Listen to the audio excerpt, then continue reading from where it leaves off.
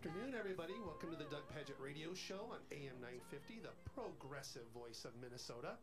And we're joined in the studio with our guest host, Carla Barnhill. And we have a special guest on the phone coming up here, right? We do. Yes. He's one of my favorite people. Is he? It's in the top 5. Yeah. Top 5? Yep. I just moved you into my top 10, so... Oh, thanks, honey. Yep, I did.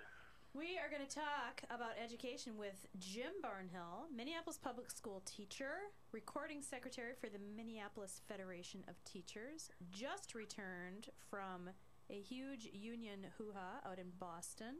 Hey, James. Yes, sir. Hey, bro, you need to turn your radio down, okay? My radio? Yeah, we got feedback. Well, I'm not sure why you have feedback, because I don't have a radio on. Hold on a second. Are you mocking me, Jim?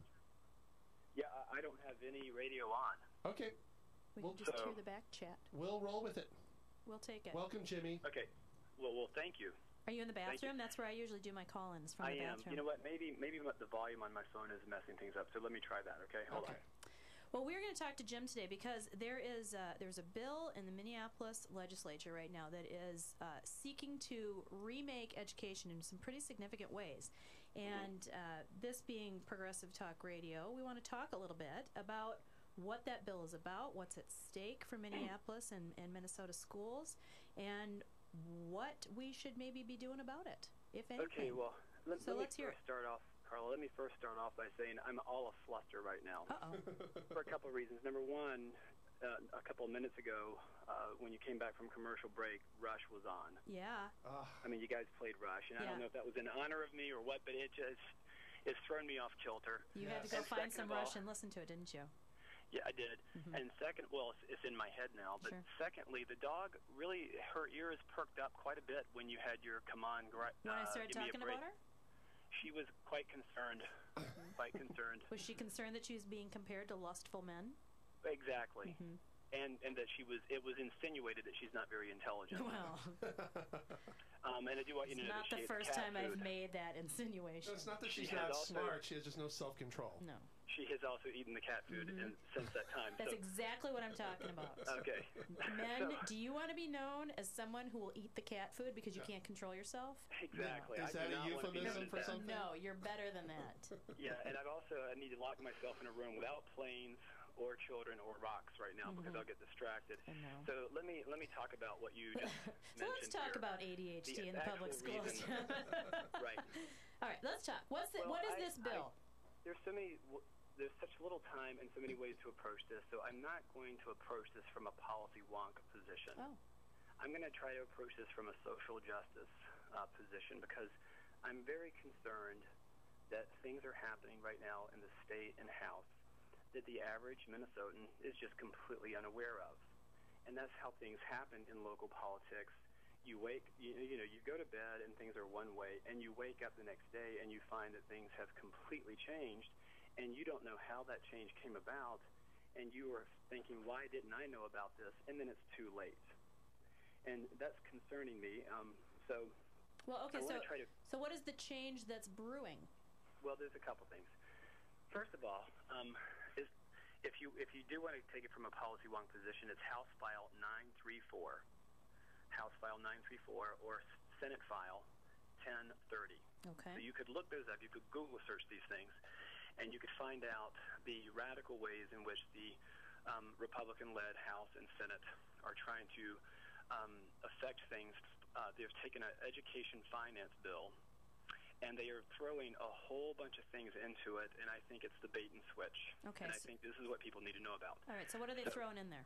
Okay, specifically, there have been these funds called integration funds, and these integration funds have been a part of education financing for quite some time. And these integration funds were intended to help students of color, basically help provide funds to large school districts. We call them cities of the first class, which is Duluth, St. Paul, and Minneapolis. And these funds are intended to provide programs that would help increase the access of students of color to different kinds of schools, magnet schools. It was really all part of the, let's integrate our school systems, because we know research shows that when you have a well-integrated school, the whole school does better.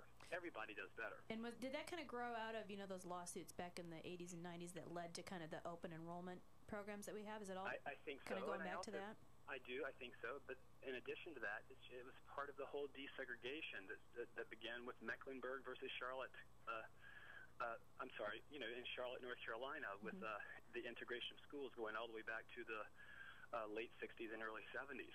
So the problem here is that they have this mantra. We don't want to call it integration funds anymore. We're going to call it innovation funds, which is a nice new way of saying we're going to take away money from cities of the first class and redistribute it to the rest of Minnesota. Okay. So Minnesotans are being pitted against one another. And the problem is it's robbing Peter to pay Paul. And what they're saying is that we're going to help improve the academic achievement gap for students of color. And we're going to do that by taking money away from them. Right, because we hear a lot about this achievement gap, and it's sort of, not even just in Minnesota, but across the board in education, it sort of keeps getting thrown out there as this is the crisis that we're in. So it does seem like an odd time to sort of say we're going to take money away from schools where the achievement gap is the biggest reality. And that is exactly the point. And that's why I want to say today to people that this is an issue of social justice. Okay. And if you go back to the Basset Hounds thing where you're just sort of driven, we could be led by our basic instincts to be driven for, there's a pot of money that's now available to me here in outstate Minnesota, or, and we could just say, yes, that's great, but you have to realize the consequences of that. Minneapolis has been losing, I'm going to talk about Minneapolis briefly because I'm a part of the system, but Minneapolis has been losing untold millions of dollars for the last 10 to 15 years in budget cuts. Much of that has come from the state level, just reductions. We just saw the $20 million budget deficit, and now on top of that, now the state, the House file has taken $17 additional million away in integration funding. From Minneapolis. We want, in other words, we're going to deliver that money elsewhere, and we are going to improve the achievement gap in doing that, when we all know that the largest concentrations of students of color and also just concentrations of poverty around Minneapolis, it exists in cities of the first class. Right. So that ends the policy wonk part. What I want to say is that it's people, I just feel like, when we think about the civil rights movement, it was very obvious. It wasn't necessarily obvious at the time how faith and politics were combined. People at the time were struggling with that. In hindsight, we all look back and go, wasn't Dr. Martin Luther King brilliant and right? And so what I want to say is that we are in such a time right now where we are being further and further polarized and divided in this country. And here in Minnesota, we have people claiming that they care about students of color. And how do they show that? They show it by taking away untold millions of dollars. Now, $17 million comes away from Minneapolis. I don't know how much of that will come away from Duluth and St. Paul, but it would be the exact same kind of a devastating situation for them as well. So tell me this, Jim. When those funds are part of the budget, like what sorts of things does that money fund? What are some of the initiatives that are benefited with this money? Well, it used to help bus kids to magnet schools. Okay. And St. Paul itself is having to. They just decided recently we can't do this anymore. We can't have all these magnet schools. We're going to have to reduce that because of the transportation cost and whatnot. But and so that's part of it. It was intended to get kids to schools that would be attractive to them. It's kind of opening up access, maybe. Right. It's almost a counter argument to the charter thing. I mean, charters are intended to have a specialty, and the Republicans are all about sending kids to charters in competition. But when you take money away in integration funds, you're actually reducing the choice that kids have to even go to magnet schools within their own school district. Okay. You see, so it's counter. It runs counter to what they say that they would like to have happen. And what is their justification for sending that money to outstate schools? What do they think it's going to fund in those schools that will be so much better? Well, they say that a kid is a kid is a kid. And what they're doing is they're ignoring the fact that that the high concentration of students of color and multi-international communities, and so they're ignoring that part, and they're saying, well, we have an increase in kids in outstate Minnesota, which is true, and no one is saying that the integration fund doesn't need to be somehow dispersed a little bit. Yeah, but truth is, I'd like to talk about some other parts of the bill, but we got a little under 3 minutes left. Okay. Well, then I guess we need to talk about what people need to do. Yeah, let's talk about what people need to do. What can we do about this situation? Well, I want to say that first and foremost, that we have to make our political participation go beyond just who we vote for every 2 years. I mean, right now, if people will do some research, they can look up House File 934 and State File 1030 and read about it. That's the first thing that people can do. Okay, so get yourself informed a little bit. Yes, please get informed.